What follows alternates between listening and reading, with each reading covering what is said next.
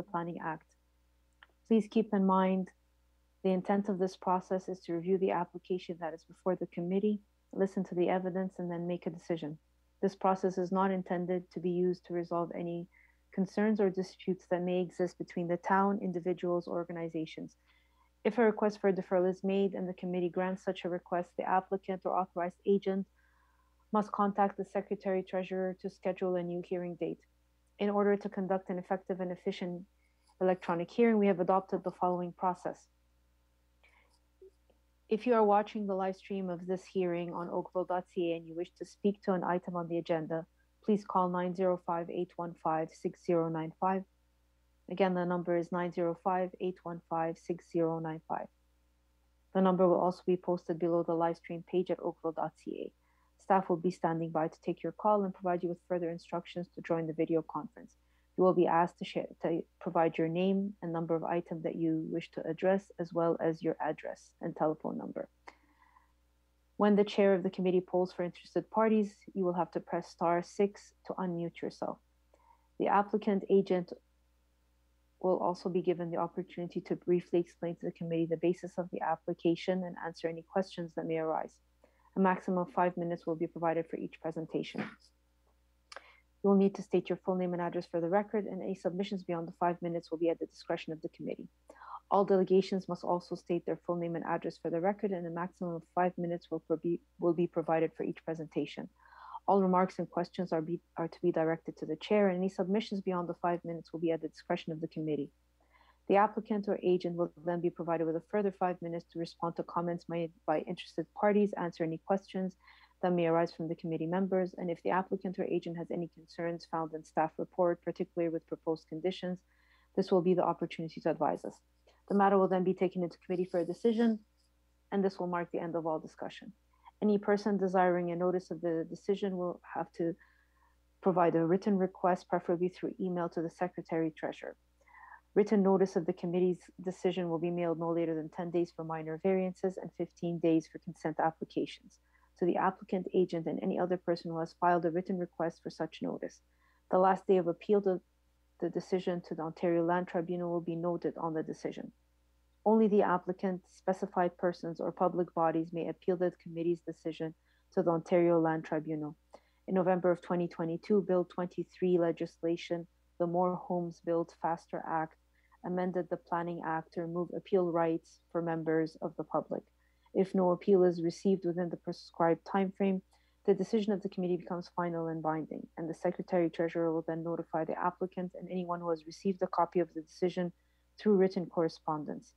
People participating in this hearing are to be courteous to and respectful of the members of the committee, town staff, and any other member of the public who has participated in the electronic hearing. Tonight's electronic hearing is being video recorded and available for future viewing at oakville.ca. Thank you.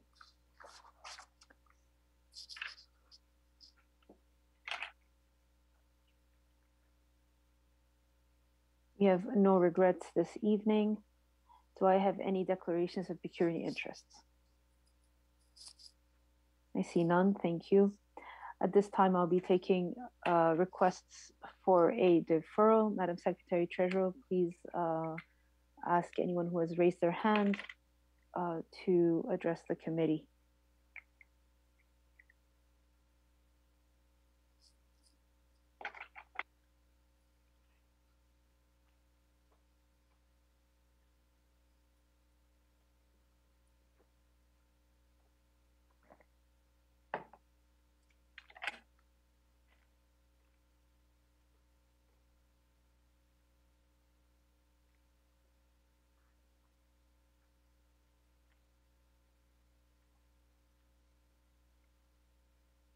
Ms. Starr, I see your hand up. You'll have to press *6 to unmute yourself. And if you do have video conferencing, please turn your camera on. Can you hear me? I can hear you now. Hello. Yes. Committee and Chair, my name is Michelle Starr of Deanley Management, and I am here on behalf of the owner, Mr. Chud Liu, at the 398 Calcium Drive, and the application number is A/063 2000. Very well. Three. I have you, yes. We're actually asking committee to defer our application because we reviewed the planning comments the other day. I did speak to a zoning examiner, and they have suggested that I defer the application to have further discussion for them. So we're going to be dealing with the additional variance that was actually identified by planning for the front yard setback. So we'd like an opportunity to speak to planning further and then add that to our application. Very well. Members, all those in support of a deferral? Okay, the application has been deferred. You'll see the Secretary Treasurer at your earliest convenience. Thank you very much. Have a good evening. Good evening.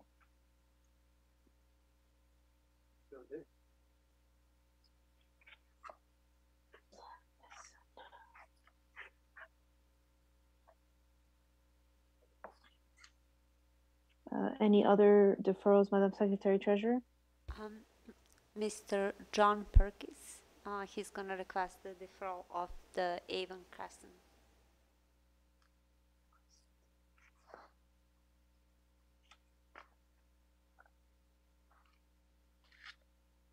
Mr. Perks? Yes. Good evening. Good evening. I understand you're requesting a deferral. Is that to work with staff further regarding their comments? That's correct. And that's for 13 Avon Crescent, CAV A0662023. Very well. You'll see the Secretary Treasurer at your earliest convenience. Members, all those in support of a deferral? Okay, the application has been deferred. Thank you, Mr. Perks. Thanks, committee.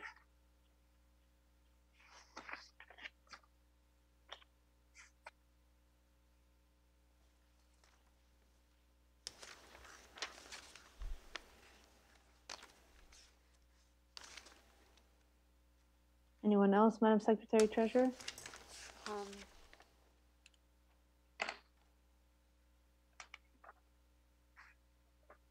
I just promote somebody who wants to speak. Okay. Good evening, Madam Chair, members of the committee. My name is Greg Ewens from Vittori Management. I'm here representing the owners of 37 Rancliffe Road, and we are seeking deferral this evening to continue to work with staff based on the comments that we recently received regarding our application. Very well. Thank you, Mr. Ewens. Members, all those in support of a deferral? Okay, the application has been deferred. Mr. Ewens, you'll see the Secretary Treasurer at your earliest convenience. Thank you kindly. Have a good evening. You as well.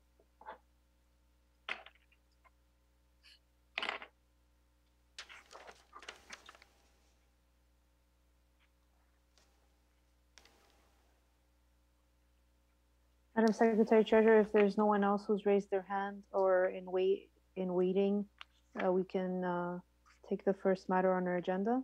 I do have Mr. Matthew Falaho, and he raised his hands, but you can check with him if he wants to defer the application. Okay, very well.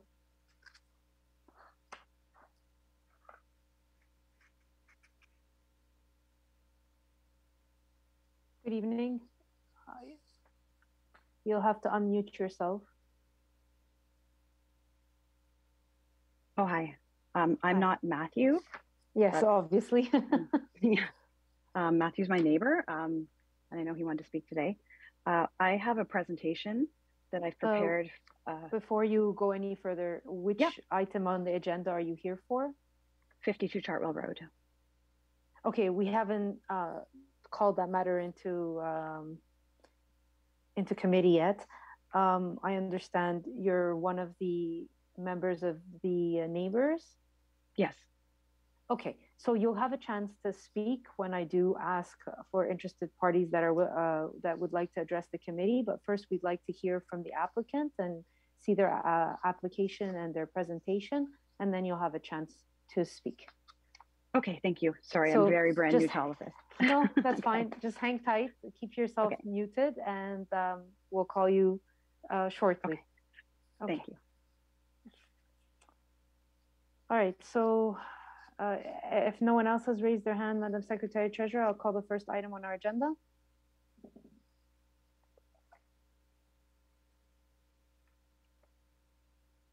There's no one else seeking deferrals or withdrawals of an application at this time. There is nobody, Madam Chair. I'm promoting Mr. Paul Cronis for the first item on the application. Okay, very well, thank you. So the first item on our agenda is a consent application at 52 Chartwell Road. This is application B23-031711. Again, it's at 52 Chartwell Road. Good evening, Mr. Cronus. Good evening, Madam Chair and members of the committee. It's my pleasure to be here tonight with you to speak to the application you just referenced at 52 Chartwell Road. I will be making a presentation. I anticipated, as you know, there's a few letters of opposition, and you just heard from one of the neighbors. Just to streamline my discussion and keep within the 5 minutes, I prepared this PowerPoint presentation. If we can go to this, again, my name's Paul Cronus. I'm a land use planner in the offices of Weir Falls. I'm here on behalf of Mr. Giardino, the owner of 52 Chartwell Road. As you appreciate during the intake process, I filed a very detailed justification letter in support of the application. You also have before you a very thorough, and I commend to you the report by planning staff that covers all the bases similar to what I have covered. So I will not try to repeat anything. I will try to use my 5 times judicially and summarize all the information as quickly as possible. So if we go to slide number 2, the property is at the northwest, at the intersection of the northwest corner of Chartwell Road and Carson Lane. It's about 200 meters south of Lakeshore Road East. The site measures about 25.58 meters along Chartwell Road and has a depth of about 44.06 meters, and that represents a lot area of 1,137.6 square meters. As you probably have noticed, the property is currently occupied or improved with about a 22-year-old detached dwelling. So if we can go to slide number 3.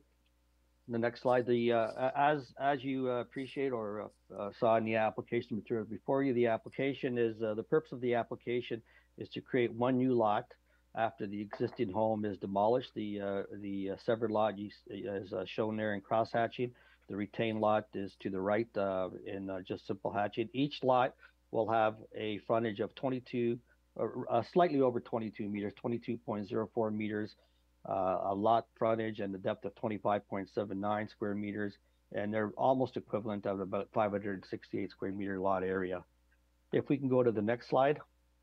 What I tried to demonstrate in the next slide. Yeah, maybe we have a little, can the committee hear me? Yes, we can hear you. Okay, okay, there we go. Slide number 4. What I try to demonstrate in this slide, just for illustrative purposes, is the footprint or the built form that can occur on this property if severed. It demonstrates that it could comply with the minimum lot frontage or the setback requirements, the rear setback and the side setback requirements.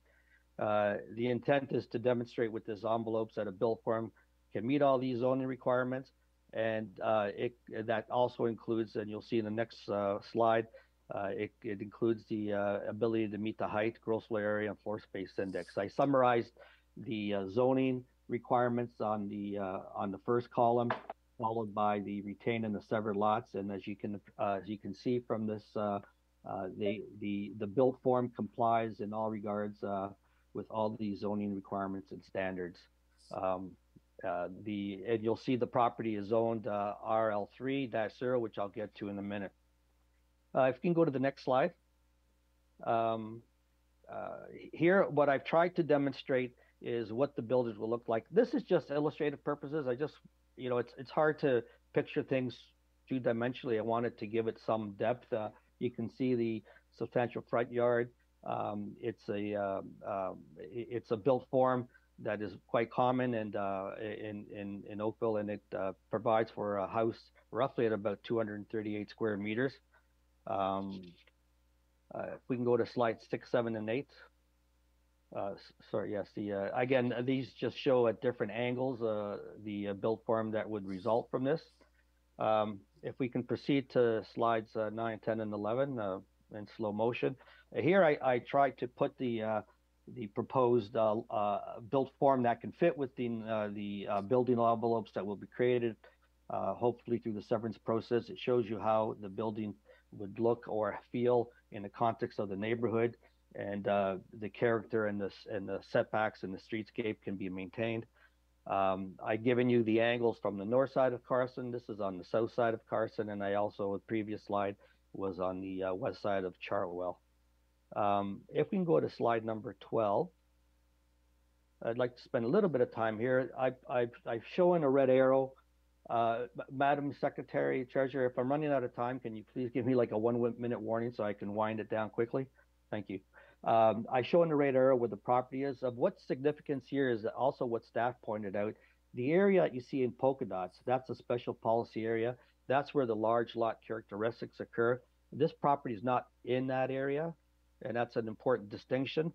Now, I've given a very thorough analysis of the provincial policy statements, the growth plan, Oakville official plan, and the region official plan, and how it conforms and complies with all these standards. I don't intend to take you through everything, but I just wanted to summarize quickly that in respect of the town livable Oakville, the guiding principles stated in 2.2.1, preserving and enhancing the community and character of the neighborhood.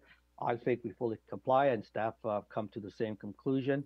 In respect of where growth should be concentrated, and this is in the growth centers, and this is in the growth centers, and it conforms to section 4.3 of the official plan. In terms of the policy framework for assessing intensification in residential areas, I had a look in regard to and applied section 11.1.8 and 11.1.9. Which provides criteria for assessing development, including the creation of new lots within stable residential communities to ensure they maintain and protect the neighborhood character. Specifically, subsection D, proposed lotting pattern of development shall be compatible with the predominant lotting pattern in the surrounding neighborhood. And finally, I had regard to the consent policies under section 28.14. My overall conclusion, which actually parallels that of staff's independent finding, is that the proposed lots have frontage on a public street and can adequately be serviced by the existing municipal water, wastewater, and sanitary services as their existing services within the municipal right-of-way. The severed and retained lots comply with the applicable zoning bylaw with respect to minimum lot frontage and lot area, providing the shape and size as appropriate for proposed development and compatible with the lots of surrounding neighborhood. Intensification of the lands would create lots that are in keeping with the surrounding lot fabric, maintains and protects the character of the existing neighborhood, and the consent policies are fully complied with. And as I said, I had the consent, in my opinion, is desirable and appropriate and timely. If we can go to slide 13. As I said, this is the zoning on the property LRL 3-0, the prefix, and the prefix 0 provides for a minimum lot area of 18 meters and a minimum lot frontage of 18 meters and the minimum lot size of 557.5. And lastly, I just want to take you quickly through the other last two slides, slide 14. I filed the full report, but this was a severance application that was approved by the town of Oakville in 2016 for the property just 2 doors down, known as 55 Howard Street. It's shown on this slide as subject lands. Within the context of that application, staff assessed, and you see the passage that I extracted, assessed the potential for other severances in the area, and they identified 3 others. The one lot that they identified is a lot that I point in red, which is the subject property. So they conclude the intensification of the lands identified in Figure 3 could create lots that are consistent with the surrounding lot fabric and comply with the zoning bylaw.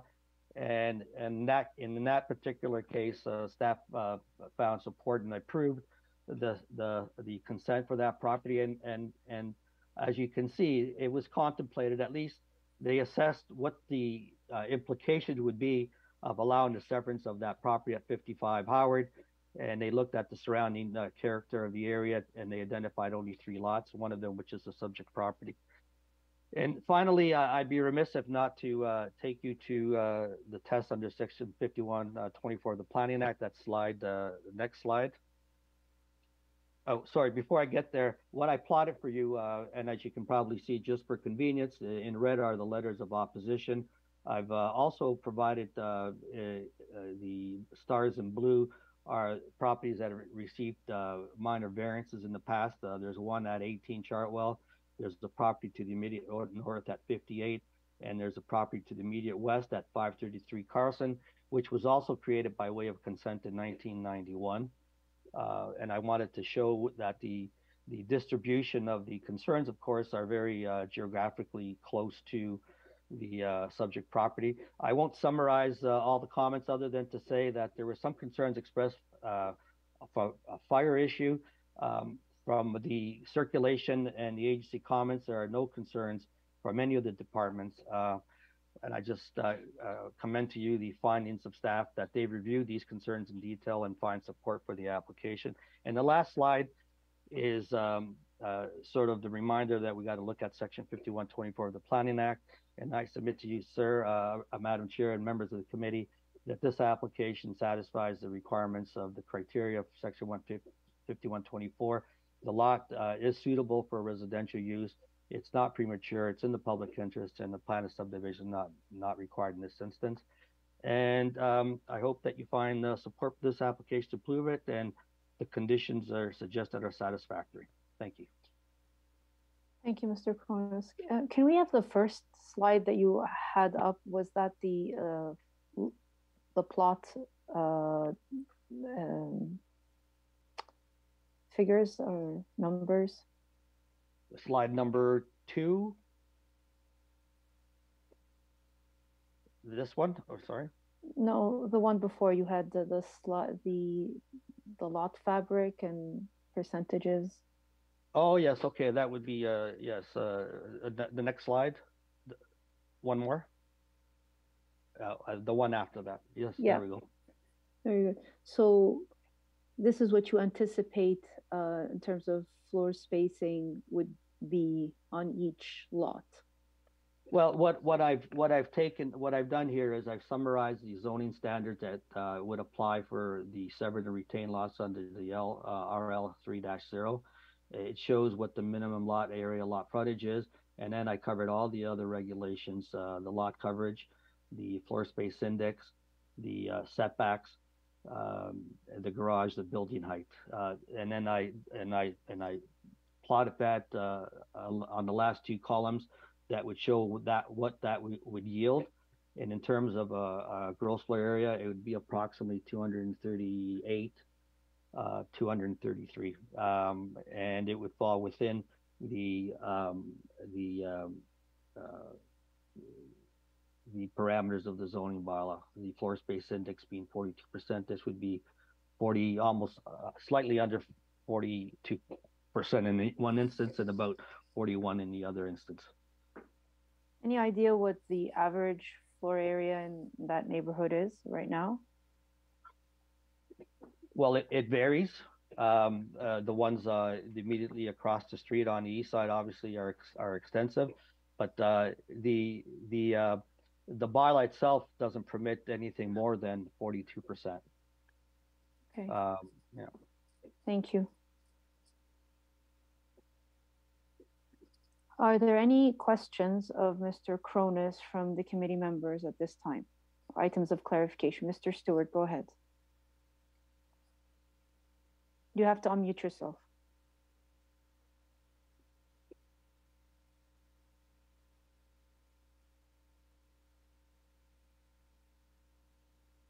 Here we are. Yes?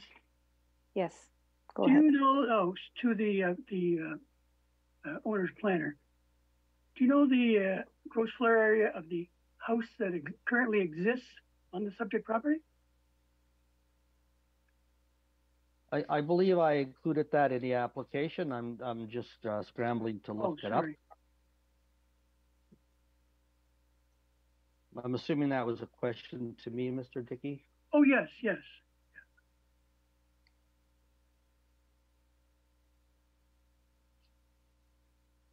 Unfortunately, I don't have that at the tip of my fingers. No, I'm sorry, I can't answer that question. It is not, it's slightly bigger than obviously the 238 square meters that we have that can be accommodated on the retained and severed lot. Okay, can I ask another question to yourself Go again? ahead. Go ahead, Mr. Dickey. You're fronting both of the two lots onto Carlson Lane. Yes. Why wouldn't you front the corner lot, the house on the corner lot, onto Chartwell? To the shortest of the two on a corner lot, the shortest of the two frontages is your front lot line. So that would be Carson Lane under the zoning bylaw. So it's not to say that you can't design a house that would have the architecturally appearance of having the Chartwell frontage, but in order to do that, you would require variance because you would have to deem Chartwell to be your front lot line, which is the longest of the two. So it's just a function of how the bylaws provides. But in doing that, and I'm concerned about the corner lot, in doing that, you have a 3.5 meter flankage yard on the Chartwell, whereas the house to the north has well, obviously has at least a 7.5 meter setback. Wouldn't the house, I mean, that corner house is going to project way into Chartwell relative to the house to the north? Am I missing something there, or? The minimum you require 1.2 meters on one side and 3.5 on the other side. So it would 3.5 meters, and the house on Chartwell is set back, I believe, 7.5. Although they had variances, and I'm not quite sure if one of the variances was for front yard. I would have to check that against my notes here. The property to the north. No matter what it is, it's the house on the corner lot that you're proposing would be at least 3.5 meters closer to the Chartwell than the house to the north. But it would have a 7.5 meter rear yard setback, so it would be further away. Well, but you don't see the rear yard from the street. There'll be a bigger delta between the two properties from built form to built form. You're missing me there, delta. New term. What do you? Well, the separation distance between the south wall of 58 Chartwell and the north wall of whatever dwelling goes on this property in the future will be greater than having a side yard to side yard relationship. Okay. Thank you, Mr. Thank you, Mr. Cronus. Thank you, Mr. Dickey. Are there any other questions? Go ahead, Mr. Tlowski. Thank you, Madam Chair. I want to pursue the line of questioning of Mr. Dickey. Mr. Cronus, I'll concede that you meet the majority of the requirements for a severance, but I'm really struggling with complying with the official plan for the very issue that Mr. Dickey has brought up. I'm struggling with how this is compatible with the lotting pattern and the predominant lotting type. And in my view, the lotting pattern is more than just the size of the lot. And what this application is doing is reorienting the front yard from Chartwell to Carson Lane. And in doing so, you're taking a front yard and turning it into a flankage yard. I did the math from your drawing. Existing 8.32 meter setback going to 3.5. That puts the proposed house 4.8 meters or 15 6.8 feet in front of basically all the other houses on Chartwell. And from the rendering you provided, which to meet the minimum or the maximum roughly 2,600 square feet, 238 meters, I think you said, you've shown us what I assume are complying renderings of a 2-story solid wall facing Chartwell.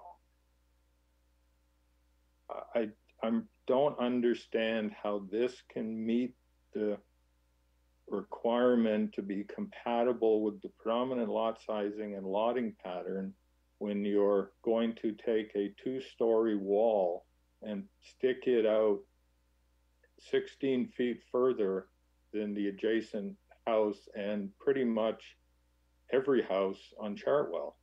Can you help me with how this is compatible? Yes. So there is a change for sure in the orientation of the built form, but in terms of the lotting, which is what Section 5124 says, the lotting patterns are compatible in terms of sizes and lot frontages.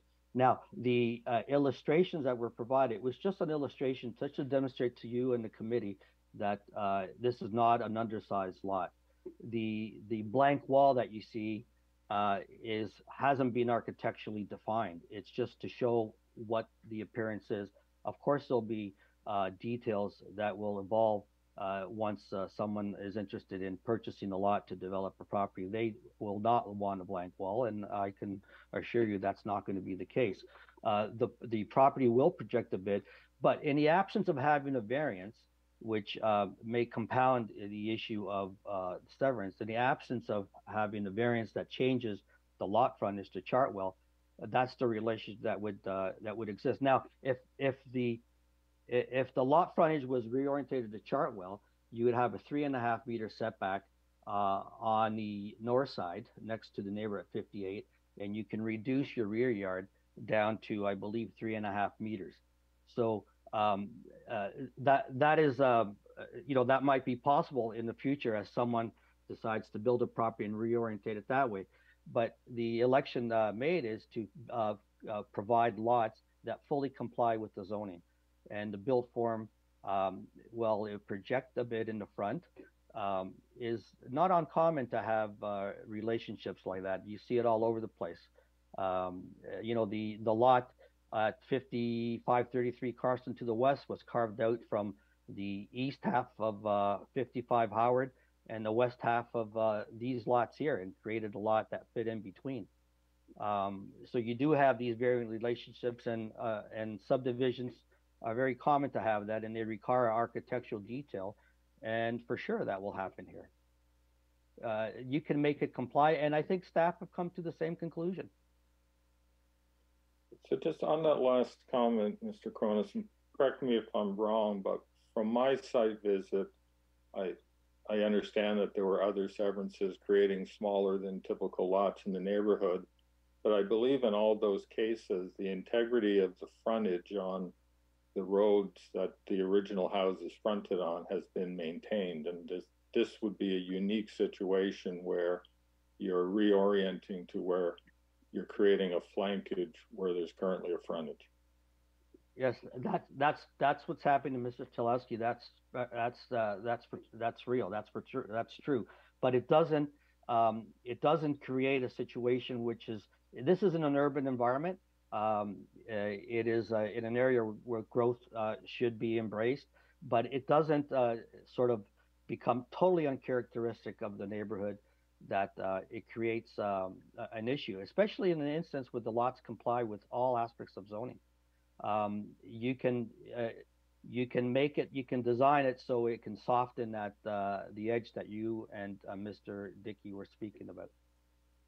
There's going to be landscape treatment. There's going to be, as you can tell in this part of Oakville, people put a lot of pride in their property, and this is no exception. Thank you. Okay. Any other questions or items of clarification of Mr. Cronus at this time? Okay. I see none. We'll now open the floor to the neighbors who would like to address the committee. Madam Secretary Treasurer, other than Miss, I'm sorry, I didn't catch your name. I understand you're not Matthew Fani, but Fargo. Fargo. Okay. Other than Miss Fargo, is there anyone else who has raised their hand or has called in with interest for this application? Yes, Madam Chair, I'm just promoting more people. Okay, very well. I'll have Ms. Fargo go first. I'll just caution everybody with the 13 letters of objection. We have received all of them. We assure you we have read all of them. So in the interest of time, I'd appreciate if we don't repeat the same points as each other. And we'll try and respect the 5-minute time limit per person. Go ahead, Ms. Fargo. Okay, I have a, by the way, this has been a wonderful community building exercise as we have all gotten to know each other much better in the neighborhood. And my presentation does represent the points of many of my neighbors, so hopefully we won't repeat. I do have a presentation that was sent in. It's in 2 parts, so forgive me if the time goes a little bit over. This is not me though. I am not Matthew. Anna, this is Matthew's letter. I have- Yes, we have that on record. Oh, she's showing Matthew's letter though. I have a presentation Yes. that I sent in. Okay. Okay. I am Once Matthew. she pulls that up. Yeah. So I can begin. Are you speaking though, on Matthew's behalf? No.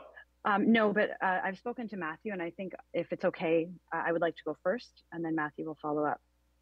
Yes. So if, I'm okay with that, Anna. okay. Okay, wonderful. First of all, I am one of the red stars that was in the previous presentation. I live at 47 Chartwell Road. And I do want to just point out, as not part of my presentation, but one of the reasons that there would be red stars gathering around the property in question is the only people that were issued letters are within 200 feet of the property in question. So nobody else in the neighborhood would be aware of this unless they were spoken to or driven past and noticed the signage on the building. So I don't think that should be indicative of any other people not being concerned about this. Okay, we'll go to the next slide. I'm going to power through a couple of slides as I realize it's a little bit long. I'm going to be focusing on these 2 points. Next slide. Okay, so I am going to reference the Weirfold report. This was commissioned by 52 Chartwell Road. Next. Is this not in a PowerPoint or is it just PDF? It is a PowerPoint, but this is how the system allows them to project it for us. Okay. Okay, so next slide. So in the Weirfold proposal, it said the subject property is in the heart of a stable, well-established and mature residential neighborhood. We all agree this is a stable, well-established neighborhood. Next. So I'm speaking mostly from livable Oakville, and the guiding principles, as you heard, are to preserve the distinct character. Next. So within this stable residential community, a construction of a new dwelling should be compatible with lot area and lot frontage. Next. As well as lotting patterns. Next. Scale, height, and massing should be compatible. Next. As well as setbacks and orientation. Next. So the line's got a skew on this, but this is an overhead view of the streetscape. I'll go to the next slide because it's a little bit more visible. So you can see here a line drawn from the top to the bottom of Chartwell Road. It is every single house on this street is in line with the 7.5 meter setback, if not more. And the red house that I've placed there is the same red house that Mr. Cronus is identifying, and that would cross over into the setback. Next. This is a different view of the lotting pattern. You can see top to bottom of Chartwell. This neighborhood is characterized by large lot sizes with large homes on them. And all of the photos that happen to be shown in the previous report are referring to the houses on Carson Lane, which is a very small throughway between Howard Avenue and Chartwell Road. The lot that he mentioned that was severed and cutting into backyards, which is right behind the star, that was a previously existing severed lot. There was no application made to sever that lot. When the owner who purchased that lot and then the 2 lots on Howard, he only had to sever the 2 lots on Howard. Next. You can see here the 2 of the lot sizes that are smaller that he's referring to on Carson. One of them is an original heritage home. The other one on the corner, it was severed in the 1960s from the lot behind it. And that house that is on that lot still remains to be a Chartwell facing home. And we're arguing that the smallest lots in the neighborhood that he's referring to, these 4 lots, should not be examples to push for even smaller lots to be developed. Next. So these are the 2 homes that he's referring to that had been severed in 2016. And you can see the original lot size is actually almost the combination of his lot and the neighboring lot that has been severed in 2. They still remain the setback character on Howard Avenue, as well as they remain Howard facing houses. Next. This is another visual. So this is the house in question. The scale, height, and massing of the current house is very, very much in line with the character of the neighborhood. Next. The setback, as you can see, is very much in line with the neighborhood. Next. And as you've already identified, the flankage is a huge issue. It's one of our biggest concerns. Reorienting to Carson Lane would have a 4-meter overage facing onto Chartwell Road. Next. So again, this is just another view of the orientation of the home. He's referring to the variance that would have to be applied for to, if the lot was severed, a variance made to face back onto Chartwell. We're here discussing 52 Chartwell Road. This currently is a Chartwell property. My and all of the neighbors, our biggest concern is that this was never even applied to be a variance to turn to face Carson Road. We're kind of surprised that we're even here arguing about this, that he's arguing to have 2 properties face Carson Road when this is not even a Carson Road property. Next. Oh, I think there's a second presentation that has to be opened. I couldn't email because of the images in one. Through Madam Chair, I tried to combine and save because the presentation was sent at 5 p.m. So I couldn't do better than this one. So I don't know what to do with the second presentation because I couldn't combine and put all together. And the instruction was sent long time ago how to combine and turn into PDF because we can do like different than it was sent long time ago. Ms. Farlow, do you have any further points that you have not mentioned already that you'd like to share? You can just make them verbally so that we can move on to the next person. I think I do represent most of the neighbors that are here. And if it's okay to continue with the presentation, there's not many more slides. It was just the images that were so large that I couldn't email them as one. So the thing is, we're not able to project that presentation because it was delivered too late to transform. So it's not even available to actually post. So if you are able to share with us verbally, yes. The survey that was included in the proposal is an old survey. It doesn't include the home that it was constructed to the north, which you can see is a very large home that ended up being built and met all the variances and pushbacks that are required for a new build. As well, it leaves out a large amount of trees that exist there today that were put in when this home in question was renovated 10 years ago. And those trees have been developed as mature trees in the neighborhood. So even if this lot was severed and turned, those trees in question limit the size of the house that can be built there, as well as the orientation remaining on Chartwell Road. I just wanted to, the other points that I wanted to make was, there's a lot of reference made to the Greater Horseshoe development plan, and Mr. Cronus referred to this area as a urban growth center. In livable Oakville Section E, the growth centers are referred to as places like Palermo, Bronte Village, or Bronte Park, Kerr Village, Midtown Oakville, Southeast Oakville, including the pocket that he had dotted out versus the shaded out area, this is not an urban growth center. That refers to areas that center around transit centers, as well as provide opportunities for population and employment growth. And Southeast Oakville, this pocket, does not contribute or get classified that in any kind of documentation. So I think he's referring to sort of overhead policies that have some buzzwords in them to potentially suit his agenda.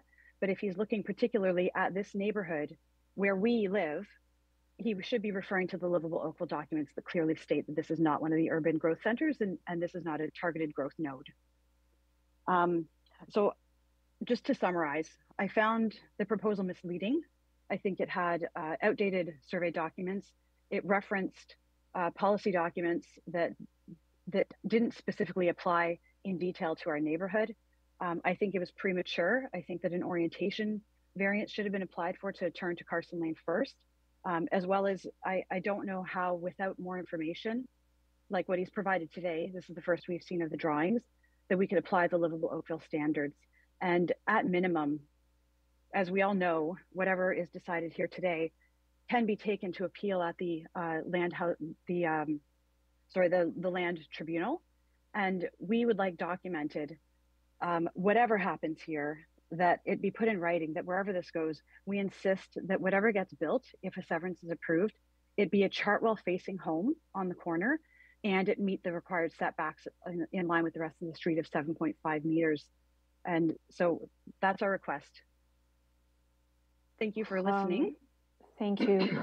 I will direct your attention that the neighbors, no member of the public is able to file for a appeal now that Bill 23 has been introduced. I don't know if you missed the preamble, but I just wanted you to be aware of that you should research the More Homes Built Faster Act in order to understand where you can proceed with this further. I just meant that if the 52 Chartwell were to take this forward, we ask that rather than just a decision be made, if this were accepted or rejected, that it comes with an explanation as to why it was accepted or rejected, to push forward that we're looking for that setback and the Chartwell facing home, no matter what happens. Perfect, thank you. I appreciate your time and I appreciate your submission. Who do we have in line? Hold on, hi. Sorry, sir, just hold on for 1 second. Before I let Ms. Farlow go, are there any questions of Ms. Farlow at this time or items of clarification? Mr. Tulowski, do you have a question? Not a question, just trying to hopefully offer some clarity to the last comments that the resident made with respect to if this didn't get approved and if it was appealed. If that were to happen, and it's out of this committee's hands, and it would be up to the residents to try to seek status at that hearing and remake any arguments that you're making tonight. So there shouldn't be any expectation on this committee. As once it goes forward, it becomes a new hearing under a different body, and you would have to, if you were so inclined, get involved in that. If this committee is either going to approve or deny it, but it doesn't go with recommendations, if it's the applicant decides to pursue it, if it did get denied. So I just wanted to, Madam Chair, make it clear for the neighbors that what the process would entail if what she was asking about were to occur. Thank you, Mr. Tulowski. I appreciate the clarification. Okay, so Mr. Fala. Matthew, yeah. Matthew, you have further comments. I would appreciate if you limit them to anything that has not been covered already. Well, actually, I live at 58 Charleville. I'm wall-to-wall neighbor to 52 Charleville. And I'm going to be the most affected person in the neighborhood, I believe. So I prepared a 2-page, which is going to take about two minutes, and I would like to talk about it if possible. Good. No, go ahead. This is your time, sir. I'm Sure. just trying to moderate so that we are able to hear everyone's perspective. Sure. It wouldn't take more than 2 minutes. My wife, Dr. Morgan Niku, myself, and our 2 children are living at 58 Chartwell, wall-to-wall neighbor to the subject property. Charm and appeal and character of the neighborhood comes from the setback and all lots being uniform. My house is about 7.5 meters back from Chartwell Road, and so is the rest of the houses along Chartwell Road. One of the points that I'm struggling with is that there is no supporting material showing how these 2 houses are going to be built and how this will affect the character of the neighborhood. No rendering or conceptual drawing is submitted. It doesn't show how many trees are going to be cut, both on city property and subject property. It doesn't even have an up-to-date survey. Conveniently, doesn't properly show neighbors' homes. It doesn't show the driveway along Charter and Carson. It is misleading. I'm not sure how the committee can make a sound decision on this matter when no supporting material or even a proper and up-to-date survey was forwarded. Despite all the facts that I mentioned, one of the most important factors currently, there is a house on the subject lot fronting Charter Road, which goes with predominant loading pattern of the surrounding neighborhood. What the applicant is asking is changing the front of the house from Charter Road to Carson Lane. By doing so, Chartwell will be flankage yard and Carson will be the front yard. And then, I emphasize on this, and only then the lot will be compliant by the bylaws. The fact that the lot will be in line with zoning requirements after changing its front and side shouldn't be part of the discussion right now. In my opinion, such reasoning will make this matter more minor than it is. I don't see what this kind of reasoning can be applied to this lot, so the consent of the severance could be provided. The proposed variance should be proposed in a manner that the variance is a minor variance and it complies with the zoning bylaw, which doesn't seem to be the case on this application. On page 7, an applicant's lawyer, he's bringing 2 examples of prior approval. The house at 52 Howard, which he shows the pictures. The house at Howard had a frontage on Howard, and after severance, both frontage are still on Howard, parallel to the existing houses on Howard.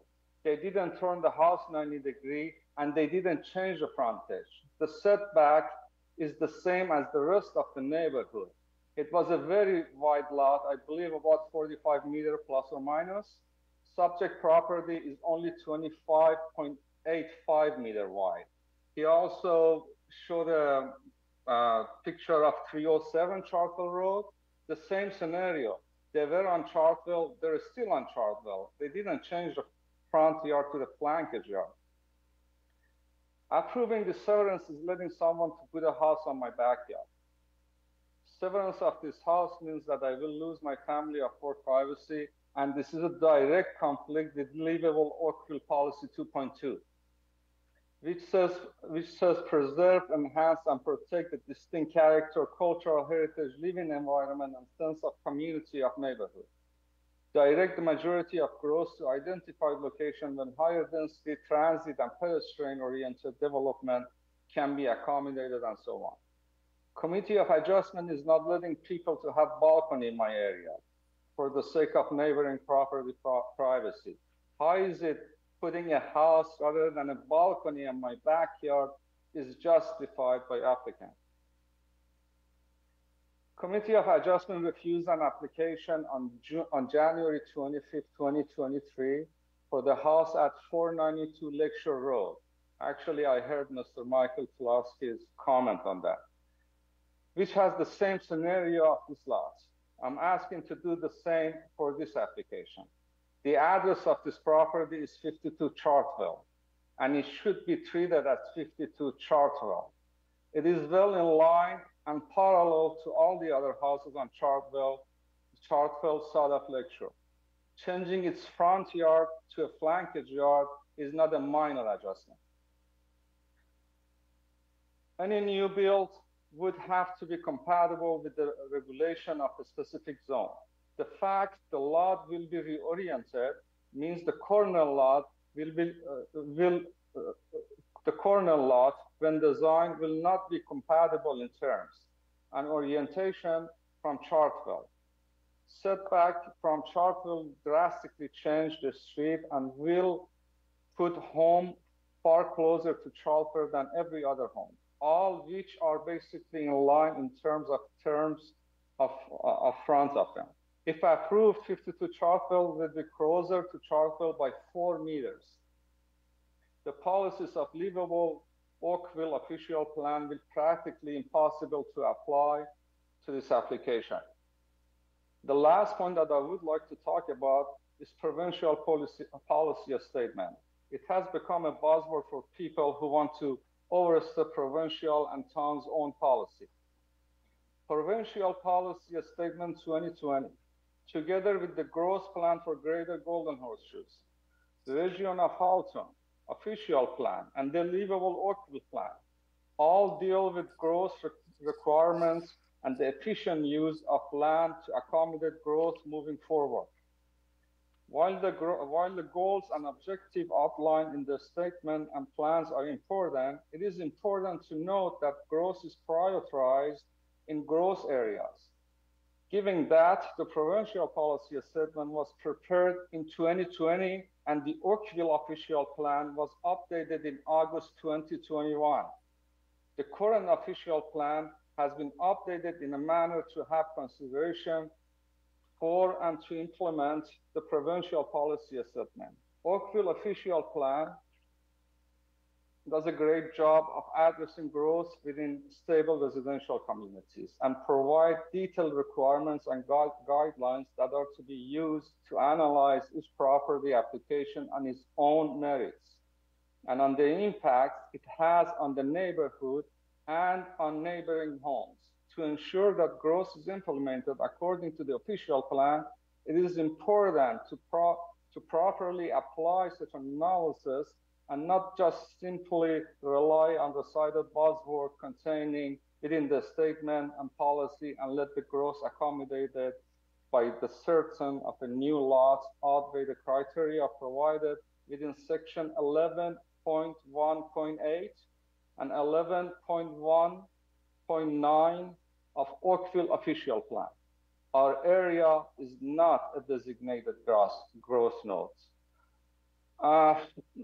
The applicant showed a few examples. None of them applies to this lot. Changing the frontage of this yard to a side yard, I believe is going to be a big mistake, and it's going to change the character of the neighborhood. And I'm strongly against it. And thank you for your time. Thank you, Mr. Matthew. Are there questions of Mr. Matthew at this time? Okay, I see none. Madam Secretary Treasurer, are there any other members of the neighbors that would like to speak to the committee that have raised their hand or called in? Madam Chair, I promote Ms. Esther Falconer to the meeting, but I'm not sure if she wants to speak or not. Also, if you can repeat to... Yeah. Mr. Faulkner? At 64 Chartwell Road, and I don't need 5 minutes to tell you what everyone else has said tonight. I'm going to be very, very picky and just give you a very few points that may be major to anybody else, but they certainly are major to myself and my husband. Okay? About at 52 Chartwell Road is one of the smallest lots on the west side of Chartwell. of allowing this variance to have, okay, I agrees with this bylaw and that bylaw and all the rest of it, you're going to change the view of all the houses on the west side of Chartwell, and it's now no longer going to be 7.5 meter back from Chartwell Road, because everyone said it, I don't need to re-say it, but this lot is one of the smallest lots on this side of the street. There is a bank of mailboxes on Carson Lane that will have to be relocated if they put these two houses on Carson Lane. There is no way. I walk that street 3 times a day, and I am telling you, there is nowhere else that the mailboxes can go. There are also 2 very large trees on Carson Lane on that property where you are talking about the frontage from Carson Lane. Years ago, I have made 3 applications to have 1 tree removed from my front lawn, but it's on the town of Oakville property, and I was not able to do it. So I am going to wait and see how you're going to take these 2 old trees down from Carson Lane to allow this application to go through. So I am definitely great object for your time. Thank you, Ms. Faulkner. Is there anyone else that is waiting to speak to the committee? Madam Chair, if you can repeat, if anybody wants to speak, they need to raise the hand. Yes, I have already said so. If you are Thank in you. attendance and you'd like to speak to that application, please raise your hand so that you can be invited to address the committee. While we wait, I do have a question of planning staff. Who is responsible on this application? Hi, Madam Chair, I'll be myself. Hello, Mr. Hassan, how are you? Good, and yourself? Good, thanks. So given everything we've heard here today, I understand that staff is in support of this application, but I'd like to know what kind of discussions you had with the applicant regarding the orientation from Chartwell to Carson, and ultimately how staff was okay with this change. Yep, thank you, Madam Chair. Thanks for the question, and thanks for being able to address the committee. There's been no discussion with the applicant to date. Typically, in some instances, the applicant reaches out to planning staff to get a sense of, I guess, the position that staff would take. In this particular instance, the application was submitted and staff reviewed it on its own merits. When I actually got the application, I'm not dismissing any of the comments that the neighbors have made. I actually looked at the application myself and found it odd that the Chartwell property itself was being proposed to be severed, but then I looked back at the staff report that one of our other planners had authored back in 2015, identifying that this lot had potential to be severed. And then I had to look into matters being the zoning bylaw in terms of lot area and frontage. I even went as far as discussing the matter with our development engineering staff to see if there'd be any road widening requirements that would reduce the lot area or frontage of the proposed lots, but that wasn't the case.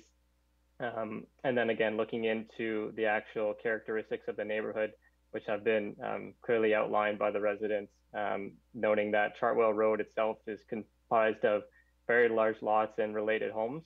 But as outlined in the staff report, there's one side of Chartwell Road that is designated as a special policy area with a specific zone that allows for those lots to exist with those homes. And then the west side of that residential area contains a low density residential designation in the official plan and related zoning.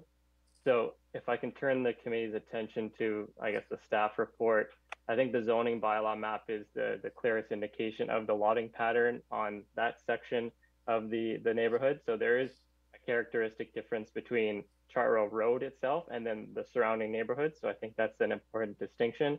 And then further to that, in terms of the orientation in question, I actually took a look at the lotting pattern of Carson Lane itself, and the house across the street, so I guess at the southwest corner of Carson Lane and Chartwell Road, that lot itself has a frontage of 27 meters along Carson Lane, and then a frontage of 30 meters along Chartwell Road. So in that instance, 42 Carson Lane would be a fronting onto Carson Lane, and its flankage would be onto Chartwell.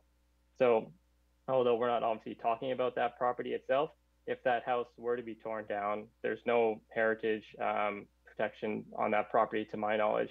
It would in itself be allowed to, I guess, change its orientation towards Chartwell and be 3.5 meters off of that lot line.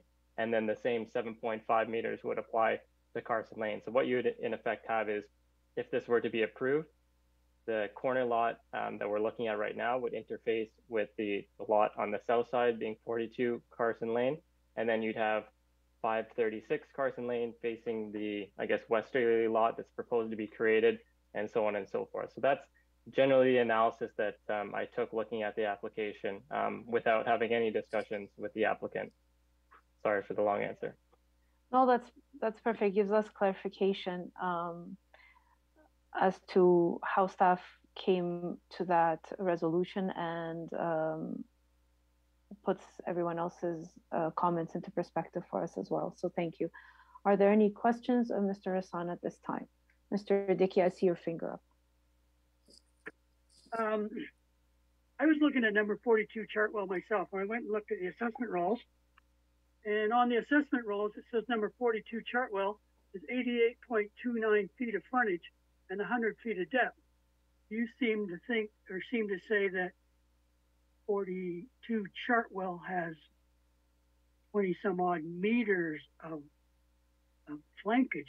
That's 100 feet of depth is 30 point whatever meters. Well, could you rhyme off your figures again? What you think 42 is? Because in my numbers, when 42 Chartwell gets redeveloped, it's going to face Chartwell. You're saying otherwise. Yeah, through you, Madam Chair, I just did a quick calculation on our GIS mapping, and I dimensioned the lot line along Carson Lane being 27 meters, and then the lot line along Chartwell Road being 30 meters. So as Mr. Cronus had explained, the zoning bylaw defines the front yard as the shortest lot line. So the shortest lot line being the 27 meters would be along Carson Lane. So that's where you would have your 7.5 meter setback. And given that Chartwell Road is the flankage yard, you'd have your 3.5 meter setback because it's within the RL3-0 zone.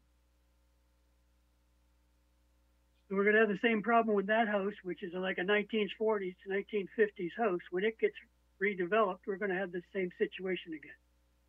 Well, it's going to, the town would want that to be fronting onto Carson Lane, and their flankage will be 3.5 meters. Could be. Well, yeah, through you, Madam Chair, that's correct. I mean, if all the regulations of the zoning bylaw are complied with, if they were to apply for a building permit, this committee actually would see any notices or applications in front of them. It would just be eligible for a building permit if they fully complied.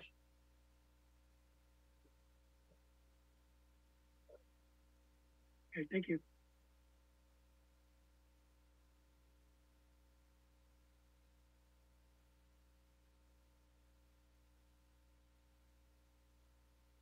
Oh, sorry, through you, Madam Chair, I can't hear it. You're still on mute. It's not typical that we allow questions from the residents to our planners. So, but given the situation, given that we would like to get you as much information as possible, I will allow for questions to be directed at me. So please be respectful of this, or else I will deny any hands that are raised. This is not a rebuttal. It's not a back and forth. This is for the committee's knowledge and assessment of what this application is. And I need you to be certain that we have heard you all, and this is part of our process to get all the information that we need. Go ahead, Ms. Fowler. Yes, thank you for allowing us. This is just adding clarification. I am just receiving information from the owner of 40 Chartwell. that the lot size is 100 by 88. And I also would just like to add, we are very close friends with them. They have a young small child and they have no intentions of selling anytime soon. So I feel like this part of the session is adding just speculation. Thank you. Thank you. Thank you for that comment. I don't think that there's any speculation. I think it's a matter of understanding the lot variety in the neighborhood and assessing how things would proceed in the future, regardless of who owns the property at this time or not. It's a matter of understanding the zoning bylaw, its stipulations, as well as how it affects certain parcels of land across the area. I see Mr. Yes, I would Mr. like to talk. Yeah. Matthew. Yes, this is Matthew. Talking about 52 Chartwell, again, that the address is 52 Chartwell. You don't need to, yes. sir, I'm not going to interrupt you. Sure. You don't need to repeat your points. We've heard them. Believe me, we have heard them. They're on record. So I would really appreciate that. Sure. In the future, anything might happen. Right now, the zoning bylaw is asking for certain criteria. In 5 years from now, the zoning bylaw might change and says, Matthew, your lot is 80 foot. Now you can divide it into 4 lots. Yes, I understand that. We are talking about right now, not in the future. In the future, we might change something. Should we change it from today? No. This is the future. We're talking about right now. Right now, 42 Chartwell exists the way it is. So might happen something. Thank you, Mr. Matthew. I appreciate it. Again, I'm going to repeat this, and there will be no further questions or rebuttal. We understand that we are dealing with the situation and the application on its own merits as of today and as of the current bylaws.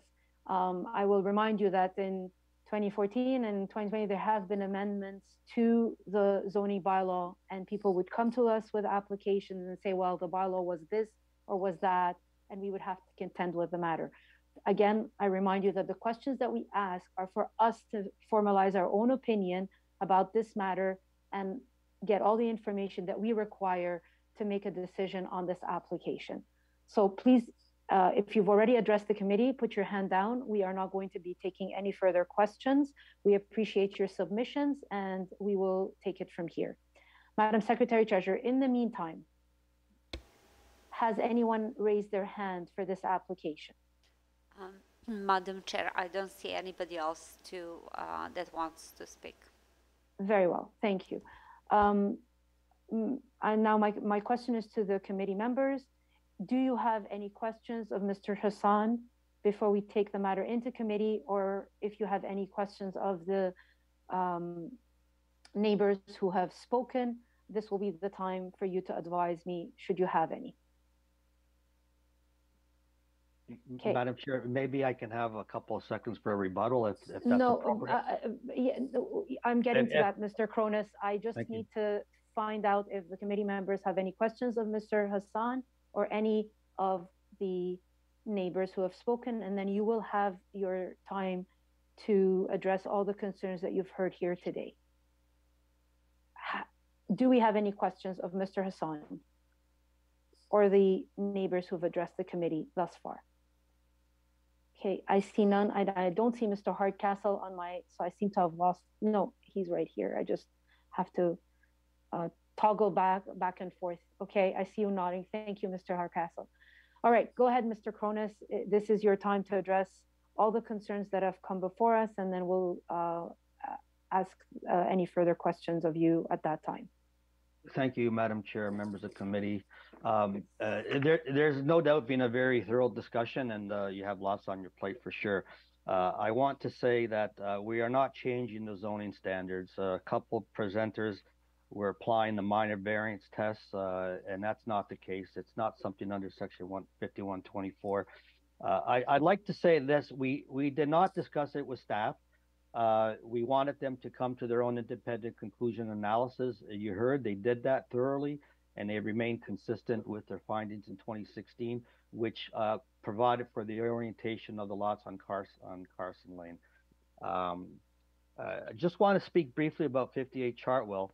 because they received minor variance approval that actually reduced the front yard setback to 6.85 meters, and that's application CAVA 161-2014, among other variances. You know, they had a height variance and some other stuff, but in terms of the reasons we were talking today, that setback has been reduced to 6.85 meters. There was discussion on 533 Carson. That was approved by the region before the town of Oakville received land division powers. That was approved by the region, a land division under application B9991. That was in 1991. That created that lot. So when that individual came forward sometime in 15 to build a home, he too required variances, including the front yard. The slides that Ms. Farlow showed, there were clearly varying lot front yard setbacks of the buildings. As you get closer to Lakeshore, I noticed some buildings fairly close. The same is true for the ones on Howard. So there is no uniformity of setbacks. Very few, I believe, are in the 7.5 meter range. As I indicated, the property to the north at 58 Chartwell, which in fact is up for sale, is at 6.85 meters. The concerns of the owner of 58 Chartwell, again, a lot of emphasis on the zoning. We meet all the zoning standards, or we can meet. There's no variances before you today to provide for a reduction in the front yard lot frontages or any of the areas or the depths. There was reference to 307 Chartwell.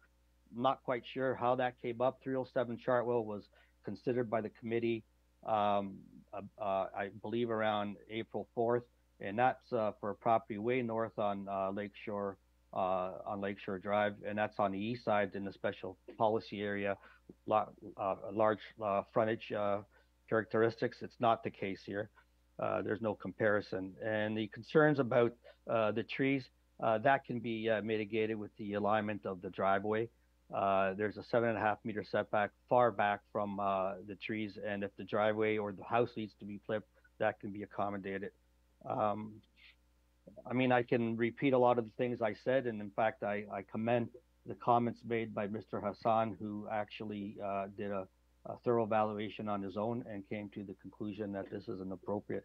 Under Section 151-24 of the Planning Act, there is no test for setbacks. It's the dimension and shapes of the lots proposed, which you've heard the evidence of that. The suitability of the lots for the residential use, you heard the evidence of that. You heard that it's not premature, it's in the public interest as expressed through the town planner. So I hope you find in favor of the consent application that it meets all the tests that we just discussed. Thank you. Okay, thank you, Mr. Konis. I'm going to ask you a similar question that I asked of planning staff. Given the comments from the neighbors, and we know how this committee values working with our neighbors and having a cohesive environment and community, given their opposition, have you considered reorienting in terms of from where the application has been set forth now to front on Carson?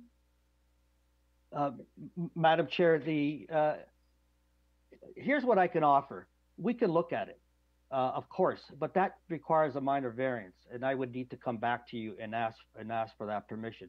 If that is something that I hear collectively there's support for, I can certainly ask for a deferral if it pleases the community that we heard their concerns, and go back to my client and say, look, can we reorientate it in this way? And if it requires a minor variance, we can apply for a minor variance. But I'm looking for solutions. I'm always a solution-oriented person. If that is something that the committee thinks that it's suitable to pursue, I'm prepared to do so. No one likes to appeal. And why not defer right from the start, seeing the amount of opposition, and actually work with the neighbors to see what best suits the neighborhood? Well, I mean, we all got the letters. We all had it. I received the letter.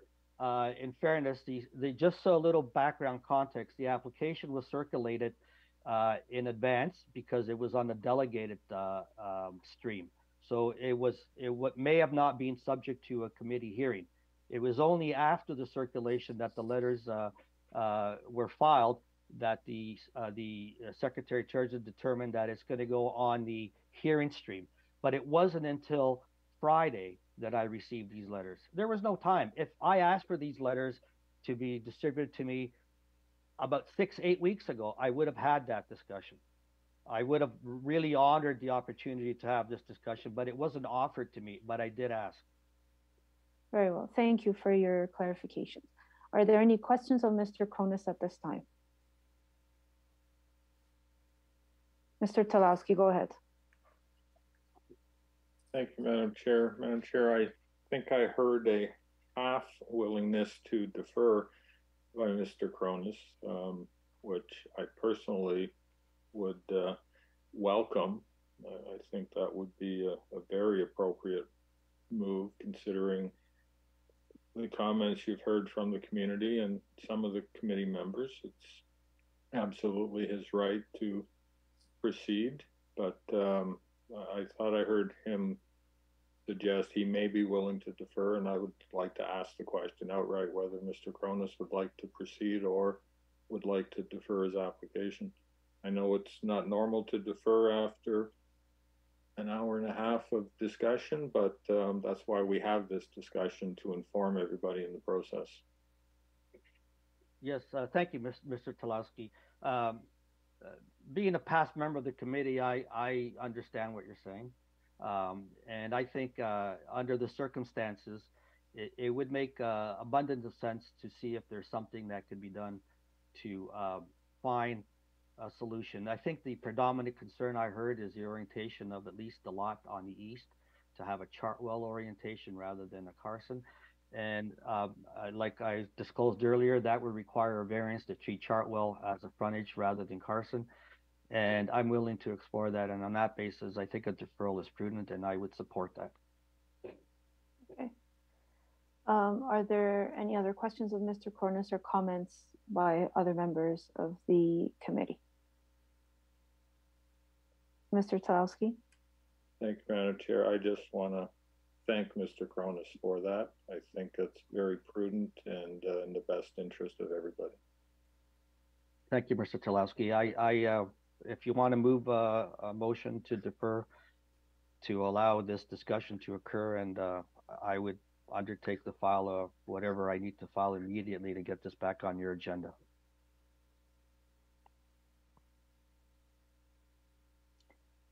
Madam Chair, I believe Mr. Cronus indicated he was going to seek a deferral, so I think it's just a matter of the committee voting on whether to defer or proceed. I don't think we need a motion to defer. Mr. Hardcastle, I don't see you on my monitor, so I just wanted to be sure that you're with us. I'm with you, Madam Chair. Okay, so all right. All those in support of a deferral at this time, please raise your hands. Okay. I see you, Mr. Hardcastle. Okay, your application, Mr. Cronus, has been deferred. Just for the members of the community who have been participating in this discussion, I'd like you to know that now that the matter has been deferred, the applicant will have to resubmit the application at a later time with new drawings, and you'll have the opportunity to have a discussion with the applicant, and hopefully that will bring forth a more acceptable and fruitful discussion and application before the committee. And I appreciate everyone's submission and everyone's comments. we do have certain orders in terms of how the meeting is supposed to be conducted and decorum. And so thank you for your participation and for your patience. Have a good evening, everyone. Thank you, Madam Chair, members of the committee. Thank you for the time. I know it was a long one. Good night. Have a good evening. Bye now. Thank you, everybody. Good evening.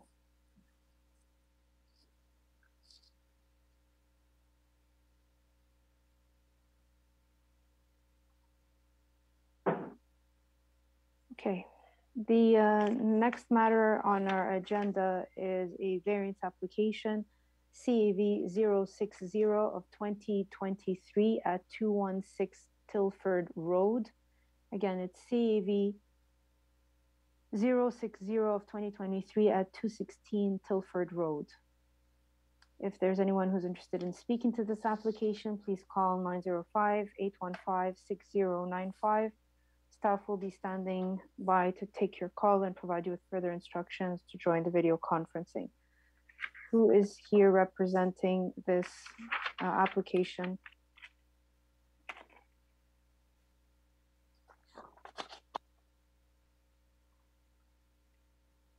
Madam Secretary Treasurer? Mr. Hinckley, Stephen Hinckley. I'm here. Mr. Hinckley, if you're here, can you please turn your camera on? I would love to be able to do that. Okay, depends if you are on a laptop or you're in on an iPad. No, I'm on my home computer, but I think it's in the top left or top right corner, or bottom. Sorry, bottom. Mr. Hardcastle says it's in the bottom corner, and you can turn the camera on from there. Start video. There we go. We see you and we hear you. Go ahead. Okay, great. This is an application to permit an accessory structure. So this is your time. Go ahead, sir. Yes. So I'm the landscape contractor. My clients bought this house, and we recognized when they bought the house that there was a cabana in the side yard, but it was on the property line and didn't allow for drainage. So we relocated the cabana, but we inadvertently put it in the side yard where we didn't realize it was not allowed because it was already there. We assumed it was. So if you look at, I don't know if you can see my landscape plan. It's the second slide, I believe. Just give them a moment. I think they're trying to put it up. Would you wait for a couple seconds? Yes, no problem. Thank you. Of course.